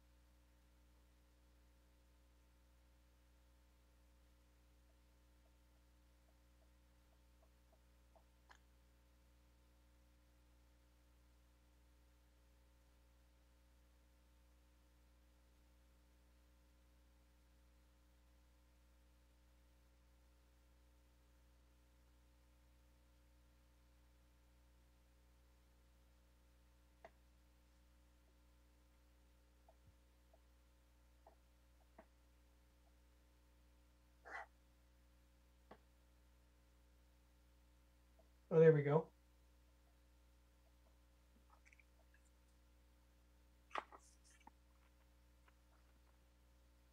Can you see my cursor on the plan? No, this is not an interactive Okay. All right. presentation. You'll just have to direct us to where you'd like us to look. So on the right-hand side of the drawing, you'll see that there is there's a rectangle with an X through it. That was the original location of the cabana. We relocated it further back towards the backyard, but still technically in the side yard. We've allowed for proper drainage to go behind it so that we don't have any buildup or drain onto a neighbor's property. But apparently it's no longer allowed to build in that area. So we've asked for, instead of a 4.2 meter setback, a 1 meter setback from the property line so that the cabana can stay where it is. Very well. And there are photos that show it, the original cabana and the current cabana, if you scroll down. So the top picture is its current position right now. If you scroll down further, if you see that orange paint line, that's actually the fence is in the wrong spot. But my clients don't want to change it. But the picture at the very bottom, if you go down, no, I'm sorry, scroll up. This one, there's another one, hang on here.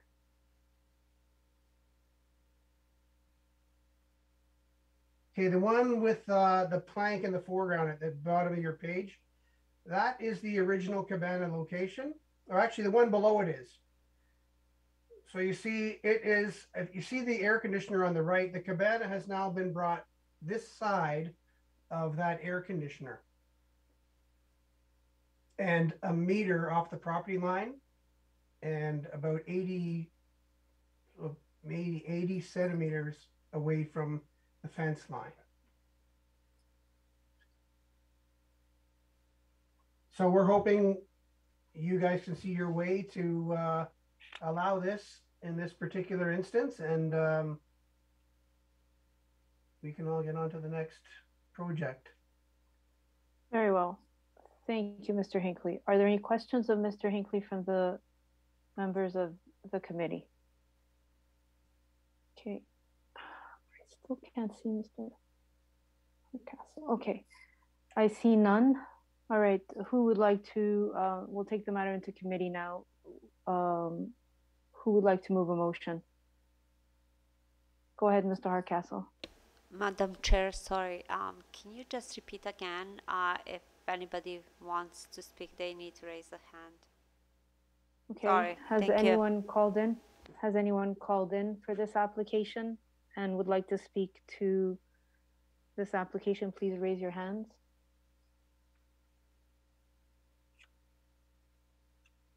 We have no letters of opposition or support for that matter on hand from I support the it. public. Yes, of course.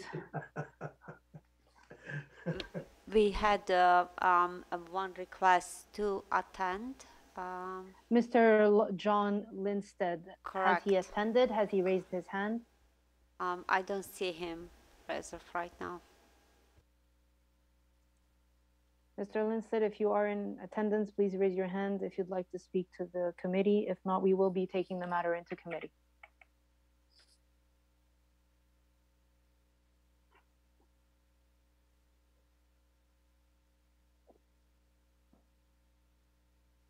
Very well. Mr. Hardcastle, you can proceed with your motion, please.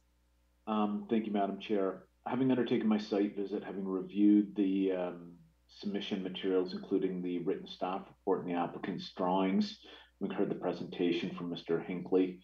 I'm prepared to put forward a motion of approval, finding that the requested variance conforms to the 4 tests of the Act and will have no impact upon adjacent properties. I would make that motion subject to 2 conditions, those being that the relocated shed be in general accordance with the plans dated January 20th, 2023, revised February 21st, 2023 as submitted, and that the approval will expire within 2 years of the date of the decision if the building permit has not been issued. Very well. Is there a discussion on this recommendation? I see none. All those in support? Okay, the application has been approved, none opposed. Have a good evening, Mr. Hinckley. Thank you very much.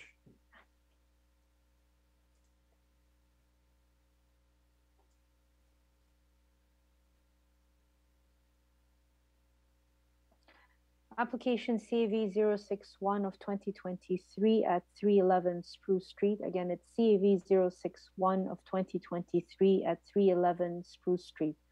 If you're interested in speaking to this application, please call 905-815-6095. Staff will be standing by to take your call and provide you with further instructions to join the video conferencing. I have Ms. Stephanie Medviva. Good evening. Good evening. Go ahead. So for the public record, my name is Stephanie Medviva. I'm with Glenschnar and Associates. The address is 10 Kingsbridge Garden Circle in Mississauga, Ontario. I'm the registered agent on behalf of the property owner. If I could have the next slide, please. The property before us tonight is municipally known as 311 Spruce Street. It's located on the north side of Spruce Street. It's also located within an established residential neighborhood. The neighborhood can be understood as having an eclectic character with an interesting mix of historic and newer forms and diversity of architectural styles. The application before us tonight is the owner is seeking permission to construct a two-story replacement dwelling on the property itself. This application triggers one variance for an increased lot coverage. If I could have the next slide, please. So the variance being requested is to increase the permitted lot coverage to 24.74%, whereas 19% is permitted. Overall, the proposed dwelling has been planned and designed to be complementary and compatible with the neighborhood character, with the established neighborhood character.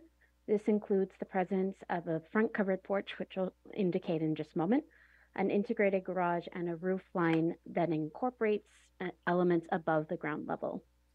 If I could have the next slide, please. Just very quickly, this is the site plan. So generally, the proposed dwelling has been located in general accordance with the existing lot pattern. By doing this, it preserves the neighborhood character not only of the subject lands, but the neighborhood as well. Just like to highlight that of the requested lot coverage, approximately 4.3% or 27.9 square meters of this requested coverage is contained within the front covered porch and a walkout basement area. If I could have the next slide, please. So just very quickly, again, to reiterate that a guiding principle of the design has been to ensure that the built form and built form features are complementary and compatible with the surrounding area. So again, that includes the front covered porch, an integrated garage, and roof elements that serve to visually break up the massing and reduce the visual appearance of scale and mass. If I could have the next slide, please. Here's just quickly the proposed rear elevation. Again, there are some setbacks and various features that serve to break up the visual massing. It also provides for a well-designed built form. And lastly, if I could have the next slide. These are just images of the side elevation. So again, it serves to indicate that the walls themselves are not just blank walls, and there are a number of built form features, various architectural design styles, architectural materials that are to be provided. And overall, these are complementary of the subject lands and the surrounding neighborhood character. So just very quickly, the requested coverage I would highlight is within range of previous approvals and existing building coverage patterns within the surrounding area. As outlined in my submission letter, it's my opinion that the proposed application does conform to the 4 tests under the Planning Act. Thank you, and happy to answer any questions.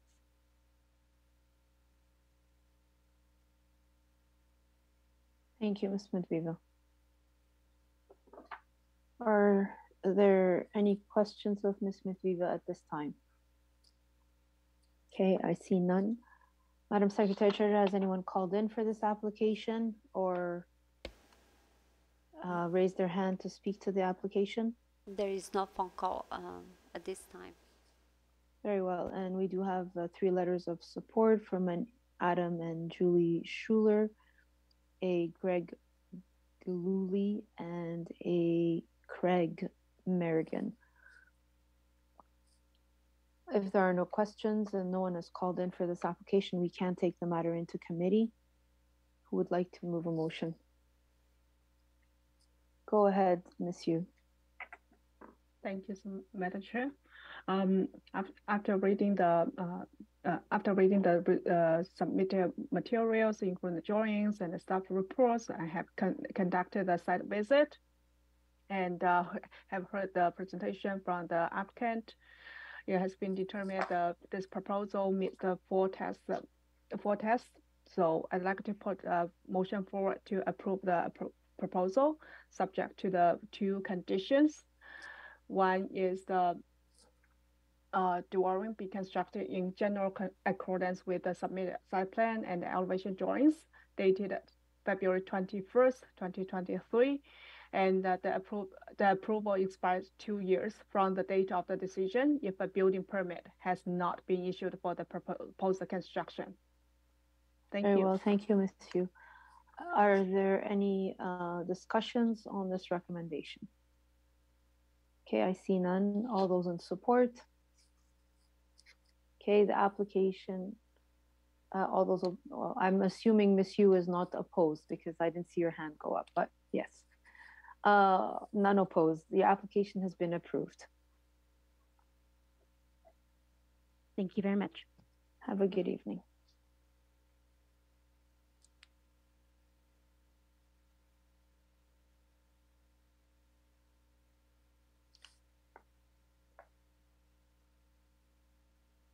Application CAV 064 of 2023 at 2324 Falling Green Drive. Again, it's CAV 064 of 2023 at 2324 Falling Green Drive. If there's anyone who's interested in speaking to this application, please call 905-815-6095. Staff will be standing by to take your call and provide you with further instructions to join the video conference. Good evening, Mr. Galvez. Okay, this is a rear addition of a sunroom. Go ahead, sir. Thank you. I apologize. I had to be in my car because I got kicked out of the office, but I'll say a few words. So the client on this one wanted a sunroom, just a space to enjoy during various seasons or if it's raining. And in order to do that, to make it a decent, comfortable size inside, we needed a variance for the rear yard setback. So the structure is about 10.5 feet by almost 17 feet wide. And the rear yard setback is 7 meters, but we're asking for 6.18. So a 0.82 variance. And it's basically, that's the only variance we would need to accomplish this little sunroom. But if you looked at the elevations, it's the roof line is the same eave height as the living family room to the left. And it's just a simple roof, peaked roof. If there's another page there on the elevations.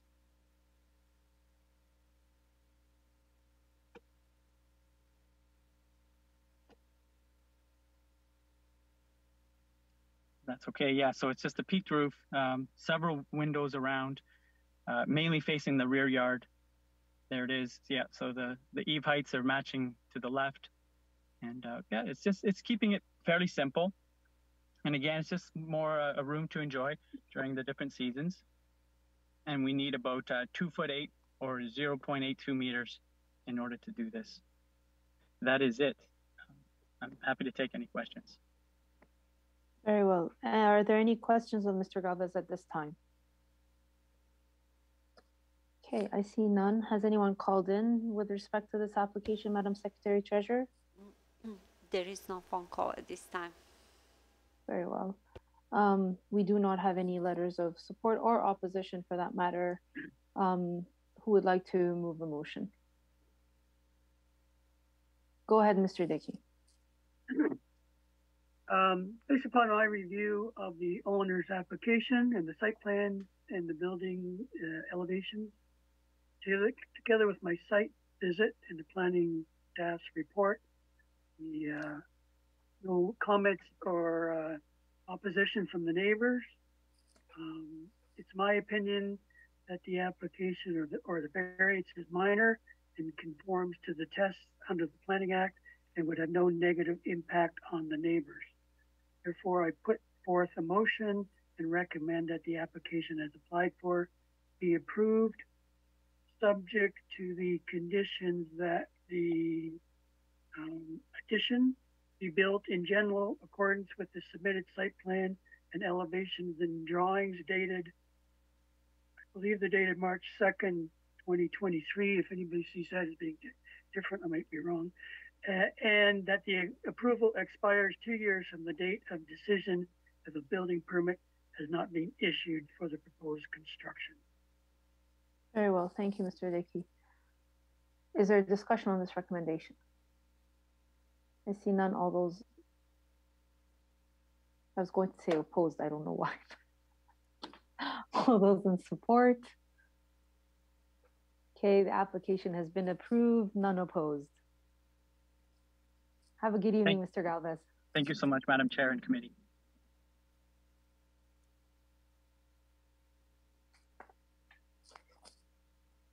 Application CAV 065 of 2023 at 3232 Shoreline Drive. Again, it's application CAV 065 of at 3232 Shoreline Drive. If there's anyone who's interested in speaking to this application, please call 905. You would think I know this number by heart by now, but I don't. 905-815-6095. And staff will be standing by to take your call and provide you with further instructions at that time. Who do we have here? Mr. Bartolini, sorry. Madam Chair, I don't see Mr. Bartolini. However, Andre Morin, the owner, is present as of right now. Oh, okay. Ms. Maureen, are you representing yourself, or is Mr. Bartoloni going to speak on your behalf? No, I will actually represent myself and my wife, Sherry. Good evening, everybody.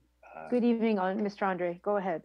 I just wanted to kind of go over our request. All it is actually we have a deck that had to be demolished because it was old and dangerous. As we're remodeling the whole house, this is part of our project. What we're asking actually is really to have the same size as what we already had. So we would go with a variance there that would be like 79 centimeters beyond the setback. So obviously, as I said, it's going to be the same size as what we had, as what was removed. Obviously, it's going to be an improved deck because the previous one didn't have a proper drainage on the surface, and that's how it got all rotten and it was unsafe. And of course, the look's going to be all enhanced. So we feel like there's no negative impact on visibility or view from the neighbors. So this is our project. Again, I'm new to this. I've never really been part of an evening like this. So I'm kind of a meeting like this. So it's all new, and I hope I'm clear. And I guess I'm just hoping. You did very well. You did very well. Thank you so much. Good. You did very well. Okay. We understand that it is to build an uncovered platform, and you explained your application. So well done. Does anyone have any questions of Mr. Andre at this time? Madam Chair, sorry. Mr. Anthony Bertolini just joined the meeting, so I promote him. I'm not sure if he wants to speak. He needs to unmute himself. Okay, very well. Mr. Andre, I think you covered it quite well, but if you still want Mr. Bartolini to speak on your behalf, you're welcome to do so. Absolutely. I would more than welcome him to join because he's obviously the one that designed. He is the contractor that is working with us. Hello there, Okay, members of the very committee. well. Go ahead, Mr. Bartolini. Hi there. I'm so sorry. I was joined in on my phone, but I guess it was the wrong number, so I had to join through Zoom. I don't have any further questions to or comments to add to the homeowner's request there, Andre. But if there's any questions, I'm open to answering on Andre's behalf as well. Thank you very much. Very well. Are there any questions of the applicant or his agent at this time? I see none. Very well. If no one else has called with regard to this application, Madam Secretary Treasurer will take the matter into committee. There is no phone call at this time. Very well. And we do not have any letters of opposition or support on record. Who would like to move a motion? Go ahead, Mr. Talowski. Thank you.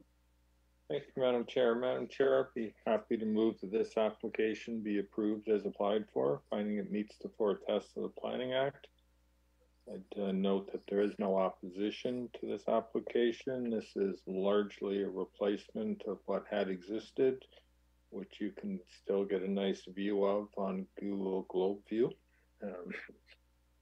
if you want to see the difference between the two. Based on the orientation of this lot and the variance being applied for, I'm satisfied that there'll be no impact. So again, I would move approval subject to the proposed uncovered platform being constructed in general accordance with the plans dated January 14th, 2023 and January 16th, 2023, and that the approval expire within 2 years if a building permit has not been issued. Thank you, Mr. Talowski. Is there a discussion on this recommendation? I see none. All those in support? Okay, the application has been approved, none opposed. Thank you very much, committee and Madam Chair. Thank you so much. Have a good evening. Okay, application CAV 206 of 2022 deferred from December the 13th of 2022 at 189 Weybourne Road. Again, this is CAV 206 of 2022 deferred from December the 13th of 2022 at 189 Weybourne Road.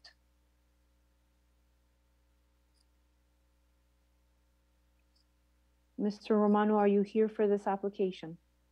Yes, good evening, Madam Chair. Franco Romano, 2095 Autumn Breeze Port Credit, here on behalf of the owner.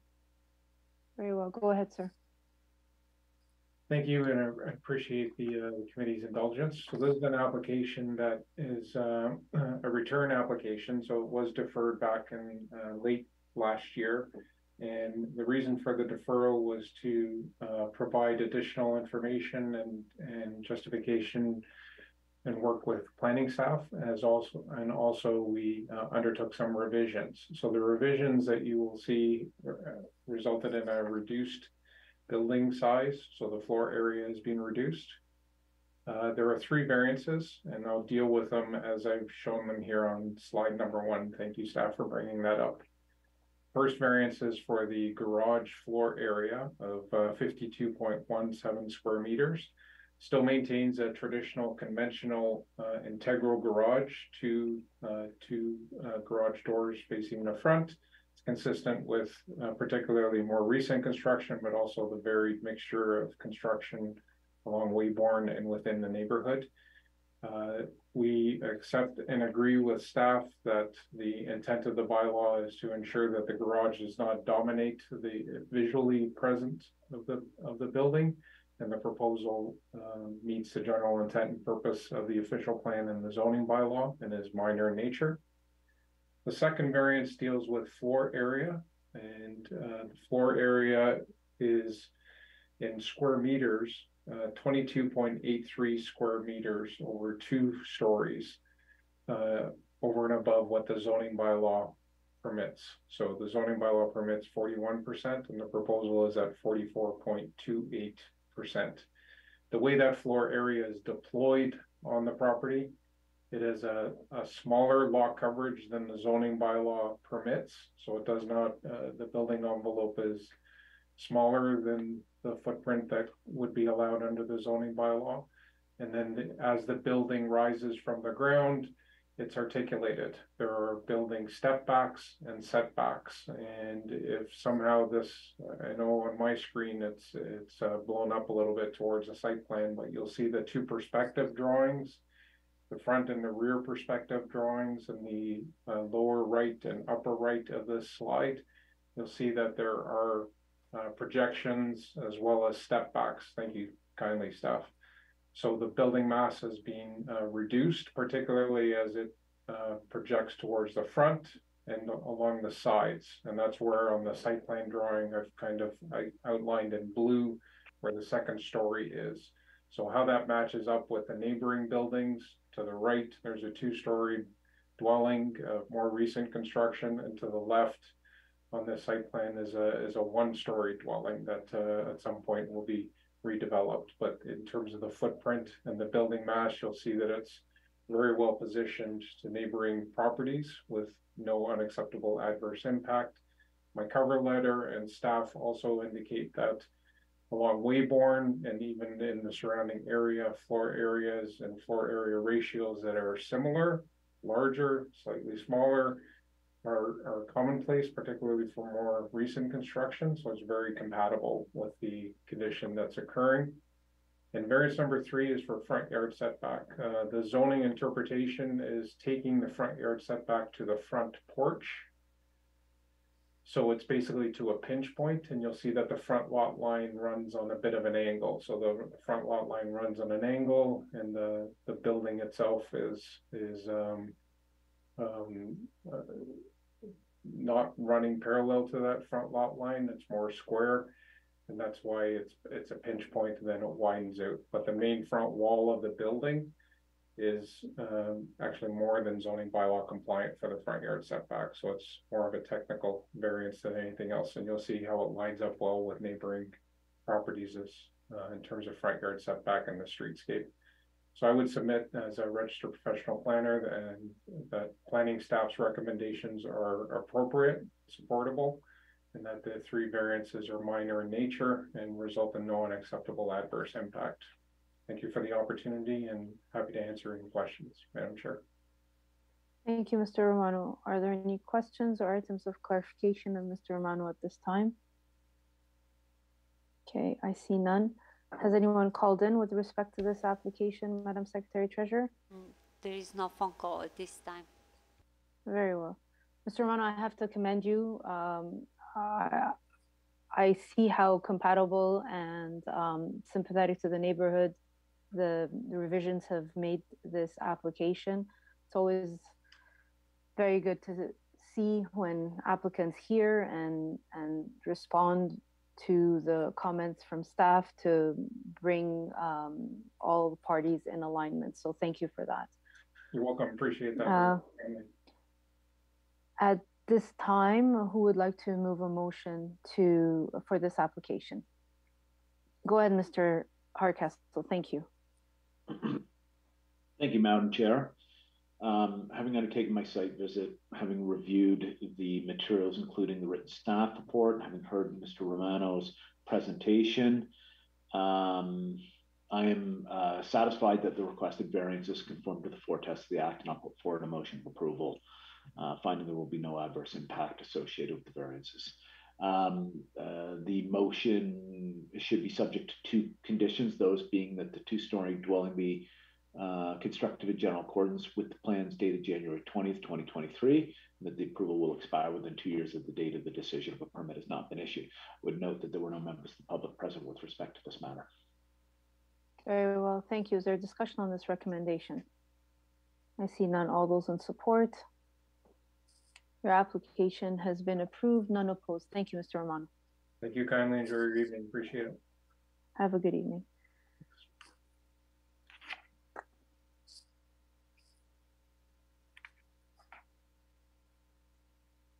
Application CAV 145 of 2022 deferred from September the 13th of 2022 at 50 Stewart Street. Again, this is CAV 145 of 2022 deferred from September the 13th of 2022 at 50 Stewart Street.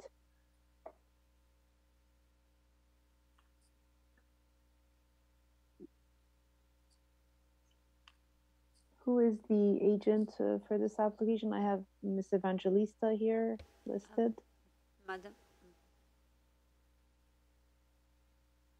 Madam Chair, it's Ms. Ida Evangelista. She's speaking for this application.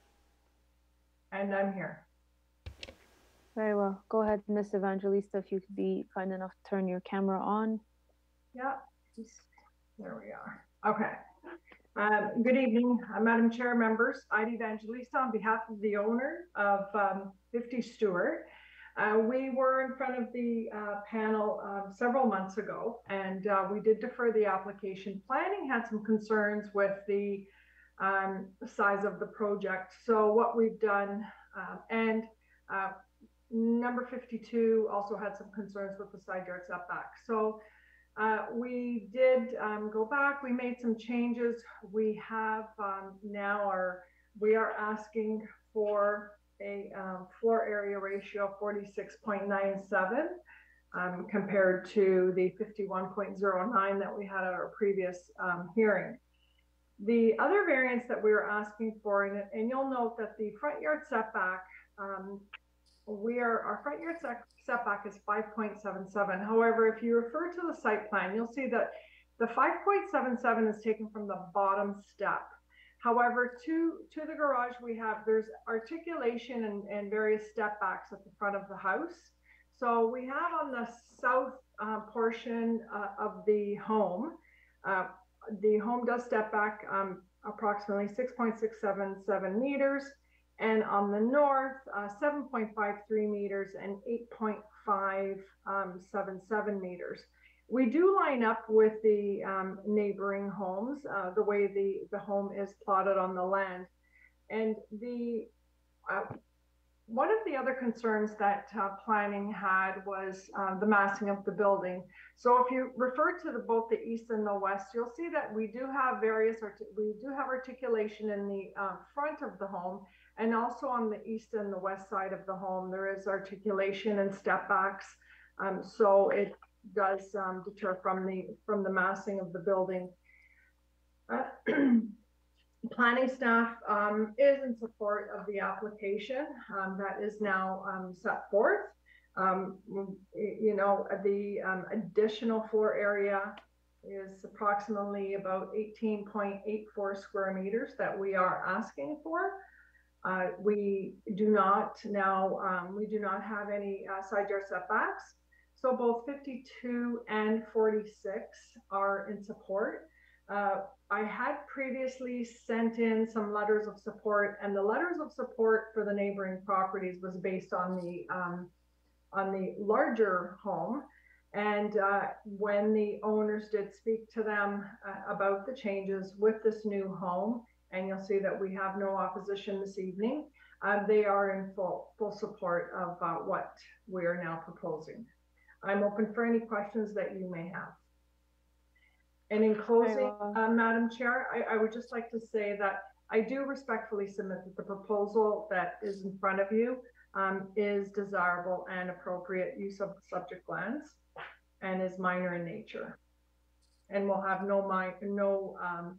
no adverse impacts on neighboring properties. Okay, thank you, Ms. Evangelista. Are there any questions or items of clarification of Ms. Evangelista at this time?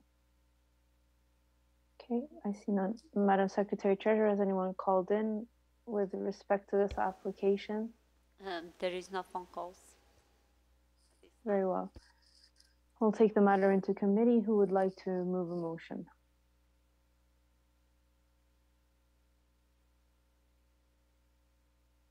Go ahead, Mr. Dickey.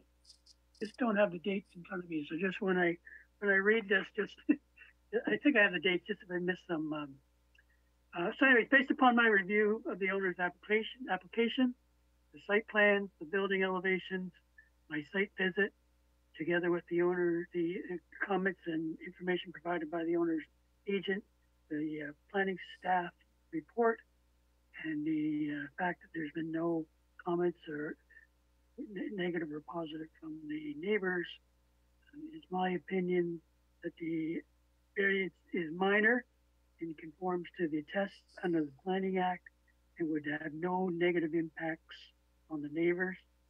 I put forth a motion and I recommend that the application as applied for be approved, subject to the conditions that the house be built in accordance with the submitted plans and drawings dated, I believe, January 3rd, 2023, and that the approval expires 2 years from the date of the decision if a building permit has not been issued for the proposed construction. Very well. Thank you, Mr. You did say January 31st, right? 2023. Okay. I didn't say that, but that's the correct one. Sorry. Yes, the elevation drawings dated January 31st, 2023. Is that substantially in accordance to or in accordance to? Substantially in accordance to? It just says in general accordance with the submitted site plan and elevation drawings dated January 31st, 2023, which is what our standard conditions usually read. Right. In general accordance with. So if there's anything off of those, you'll have to deal with it at building permits. Mm-hmm. In general accordance to, yeah, that's pretty much the same as substantial. So that's good. That's okay. Sorry. All right. Is there a discussion on this recommendation? Is there a discussion on this recommendation? Okay, all those in support? Your application has been approved, none opposed. My apologies. You were in committee. I should not have spoke. It's okay. I'd rather get the clarification on the condition before we vote, but I appreciate it. No problem. Have a good evening. Good evening.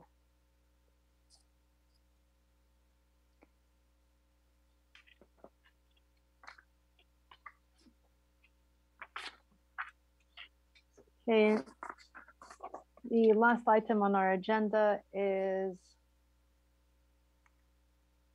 application CAV is 047 of 2022, deferred from February the 22nd of 2023. Is that right? Hold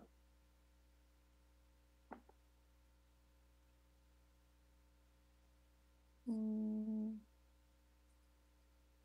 Douglas. Okay, doesn't matter. It's CAV 047 of 2022 at 135 Douglas Avenue. Again, it's CAV 047 at 135 Douglas Avenue. Hi, Ms. Medviva. We've got you again. Go ahead. Last time, I promise. All right, so for this application, the municipal address is 135 Douglas Avenue. If I could have the next slide, please. So to set the stage here, the property is located on the east side of Douglas Avenue. Again, it is located within an established residential neighborhood. The neighborhood can be described as having an eclectic character with a diverse range of historic and newer built forms. The owner of the property is seeking permission to construct a two-story replacement dwelling on the property. This proposal triggers 3 variances. If I could have the next slide, please. So just by way of context and background, this application was previously before the committee. It was deferred last at on February 22nd of 2023. Subsequently to the deferral, a revised proposal has been prepared, and these are the variances that are triggered by this revised proposal. So for clarity, there are 3 variances that are being sought. First variance is to permit an increased driveway width. Second is to permit an increased building height, and third is to permit an increased lot coverage. If I could have the next slide, please. So overall, the proposed dwelling has been very sensitively located on the property. Just like to highlight, the property itself does have unique site characteristics in that the elevations significantly change between the Douglas Avenue frontage and what would be the rear yard. So there's quite a dip, and I'll explain this a little bit further in a second.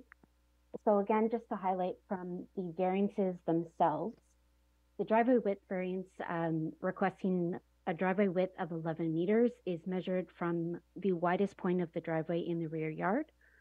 So on screen, you can see the dimension in between what would be new trees. There's the 11-meter width measured at that point. That width is required to make sure that there's an appropriate maneuvering space, but also to provide appropriate traffic patterns on the property and along Douglas Avenue.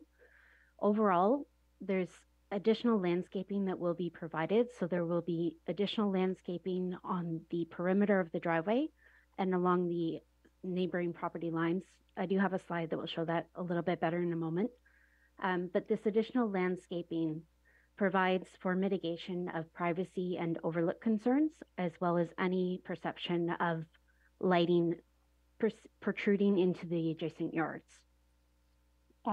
Secondly, just to highlight, in terms of the requested building height variance, so building height is typically measured from established grade to the top of the peak of the roof. As I mentioned earlier, this lot does have a sloping topography, so the established grade is a little bit lower, and this contributes to the requested building height. Also like to highlight that the requested building height is in line with dwellings that are along Douglas Avenue, and in particular the two dwellings that are immediately to the south. This is further demonstrated in the landscape plan that was circulated with the application. And lastly, in terms of the requested lot coverage, the revised proposal there's a number of articulations that are provided along the front and side elevations. So careful consideration has been given to try and visually reduce the appearance of mass and scale, but also to provide a built form that respects the character of the subject lands as well as the surrounding neighborhood. So overall, a guiding principle of the design has been to provide a built form and built form features that preserve the established character of the subject lands and surrounding neighborhoods. If I could have the next slide. This is an image of the proposed front elevation. So again, there are articulations. Livable space has been integrated into the roof line. So again, these contribute to respecting the neighborhood character, but also visually reducing the appearance of mass and scale. If I could have the next slide. This is an image of the proposed rear elevation. So we have reviewed the staff report, and I'd just like to pause here for a moment. One variation between the elevations that were reviewed as part of the applications committee versus the plans that we collaboratively discussed with planning staff. There is an outdoor fireplace within the rear covered porch that is essentially shifted from the north property line to the south property line, and that's in response to planning staff consideration. That was an ask that was made of us, and we fully complied. It has no impact on the requested variances. It's really an aesthetic feature, but it also serves to prevent privacy and overlook concerns, particularly for the southern property. If I could have the next slide, please. These are the side elevations. So again, these elevations are the ones that were circulated and discussed with planning staff. So the image on your bottom left shows the outdoor fireplace along the southern property line. That is the only change between the elevations that are before the committee versus what was discussed with planning staff and is identified in the planning staff report. If I could have the next slide. So just to conclude, we understand that there was some privacy and overlook concerns. The owner is more than willing to provide additional landscaping. So there is a preliminary landscape plan that has been prepared, and we are fully intending to provide a formal landscape plan as part of the application. As outlined in my submission letter, it is my opinion that the application meets the 4 tests of the Planning Act. I'm happy to answer any questions that there may be. Thank you, Ms. Medviva. Are there any questions or items of clarification of Ms. Medviva at this time? Okay, I see none. Has anyone called in with respect to this application? Secretary Treasurer? There is no phone calls to this time. Very well. We do have a letter of support on hand from Mr. Richard and W. June Hetherington. Who would like to move a motion? Go ahead, Ms. Yu. Thank you, Madam Chair. I have read and reviewed the application materials, including the drawings, the site, and the staff reports, as well as the support letter. Based on, and I have finished the site visit, and as such, I am satisfied that this proposal meets for Test and Act. As such, I'd like to move the motion forward to approve this proposal, subject to 3 conditions: that the dwelling be constructed in general accordance with the submitted site plan, landscape plan, and the elevation drawings reviewed by planning staff on April 21st, 2023. Number 2, that the Director of Planning review and sign off on the landscape plan, and the approval expires 2 years from the date of the decision if a building permit has not been issued for the proposed construction. Thank you. Is there a discussion on this recommendation? I see none. All those in support? The application has been approved, none opposed. Have a good evening, Ms. Medviva. You too. Thank you very much.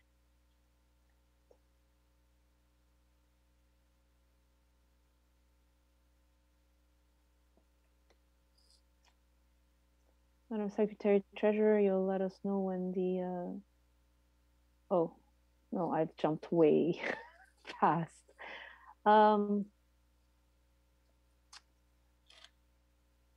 We have confirmation of minutes for May 3rd. Mr. Hardcastle, thank you for moving the minutes. And now motion to adjourn. Mr. Hardcastle, thank you. We have adjourned at 9:18 p.m. Madam Secretary Treasurer, please let us know when we are offline.